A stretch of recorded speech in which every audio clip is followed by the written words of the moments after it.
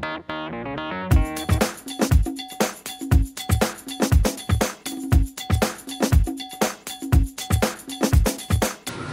guys, here's a little shoulder rehab work I've been doing. I'm in the middle of a training session, so I'm a little out of breath. What you do, take a foam roller.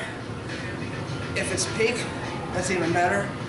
And you're going to do this after you do your foam rolling, your mobility work, your normal warm-up. And this is something I've been doing right before I actually start training. So what I do is I'm holding on to both ends, and I start off doing twists. I'm getting a good stretch each time I do this, okay? I'm doing this about 10 times each side, just like that. Good rotation on my spine, trying to keep my hips stationary, okay? Then I do 10 of these. I'm getting good stretch at the top and at the bottom, okay? Again, full range of motion, okay? Normally I'll do 10 of those. Come around, do the other side. Good stretch, full range of motion, okay? After I do 10 of those, what I do is I call this a swim, okay? It's just like you're doing a stroke.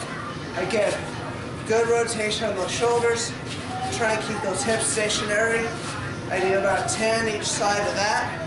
Then do the same thing going backwards, just like that.